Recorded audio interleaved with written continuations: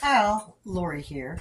Again, another recipe for you. Today we're going to do a simple, easy chicken pot pie with a little twist. So, I'm going to show you how to make it. I hope you enjoy it. Alright, so for our pot pie today, you're going to need some chicken broth, a half a cup of melted butter or 1 stick of butter, a can of cream of chicken, Red Lobster cheesy biscuit mix, Kraft cheese or any type of cheese that you want, a chicken, 1 chicken. I cooked a whole chicken, cut it all up, so I'm going to use the chicken. Your measuring cup, a bowl, a whisk, of course, a 9 by 13 baking dish that I've already seasoned with Pam non-stick cooking spray, and you're going to preheat your oven to 400. You want to have that started. All right, so with your melted butter, okay, let me move all these ingredients out of your way because we're going to make it together today. A little different than I usually do. All right. You're going to put your melted butter evenly all over the bottom of the pan. Okay? Make sure that's all swished around. Then you're going to layer your chicken in there. Okay? I let mine cool down just a little bit because you don't want to be touching it when it's hot. Unless you wear gloves or you can handle the heat. Right. Now, you could use more chicken, but it's just me and Tim. And then, of course, we're going to let the dogs have the leftovers. All right. So you've layered the chicken. All right. Next, you're going to use vegetables. You can use canned or frozen. I'm using the frozen. You can use any kind of vegetable you want. I prefer peas and corn, okay? Let me get my scissors. Oh, actually, I have a knife I could use. So, what you're going to do, can is easier, of course, and faster for you. You just pop your can and go. But with the cooking time, to me, I find they get a little soggy. So, without interrupting, you're just going to spray it evenly on your chicken, your vegetables, whatever mix that you're using. And you could use as much as you want, but don't interfere with those layers as much as possible because this is a layering thing. You see, I'm just kind of spreading it out. All right. Next, you're going to take, gotta get my milk. Let's see, because I'm making this with you guys. It's the first time for everything. So, all right, I'm going to take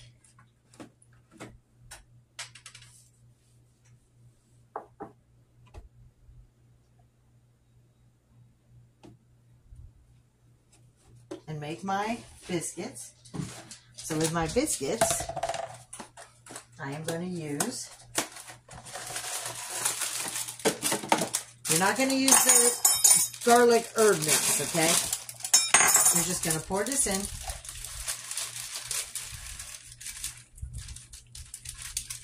It says 2 cups, but you know what? You're going to use the whole little package because there's just a little left over, okay? At this point, you're going to do 2 cups of milk.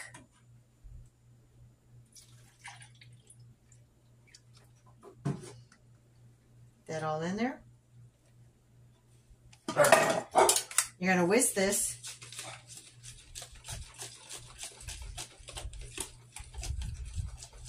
It's going to be runny. It's not going to be a thick batter like you're thinking like Jiffy cornbread mixture or pancake mixture. Just try to get as many lumps as you can till it's nice and creamy. All right. Now with this, I know it seems weird. You're going to pour this mixture evenly. Just go back and forth till you can coat the whole thing because you don't want to stir it or mix up those layers. Just get all that biscuit mix over the top. All right. Now, what you're going to do next, let me rinse my bowl because I need the bowl again.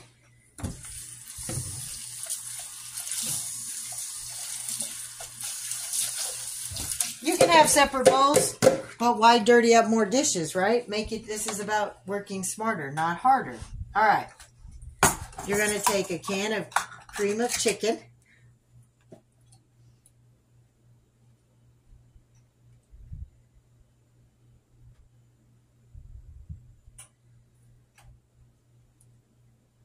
Okay. And you're going to do 2 cups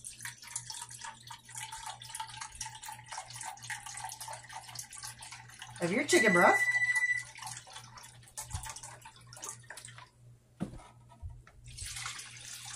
You're going to mix that all in. You're going to whisk this till it's all blended, nice and creamy. All right, when that's done, now you're going to go over that mixture and you're going to pour it evenly all the way around.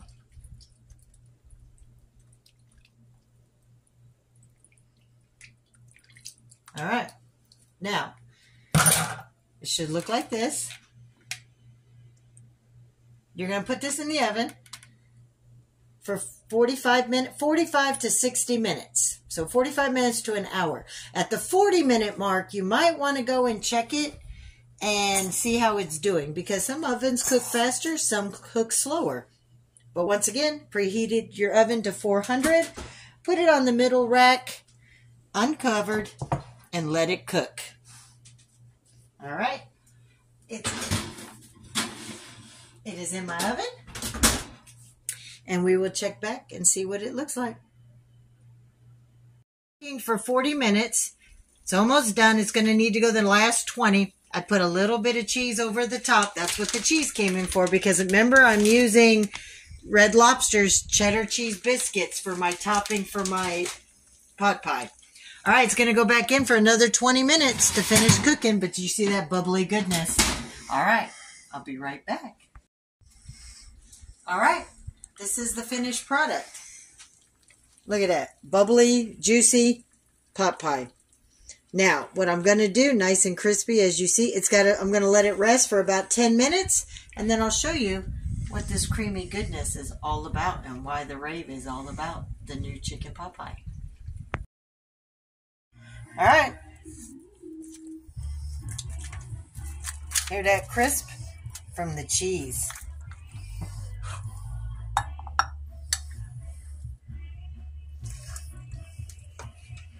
His hand's in the way, but I want to show you.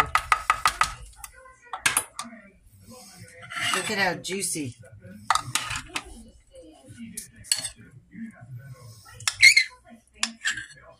It's going to be hot. Tell me what you think.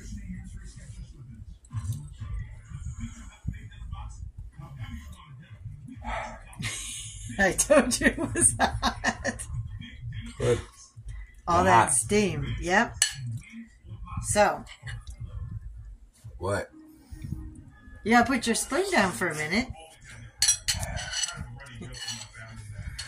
So, there you go.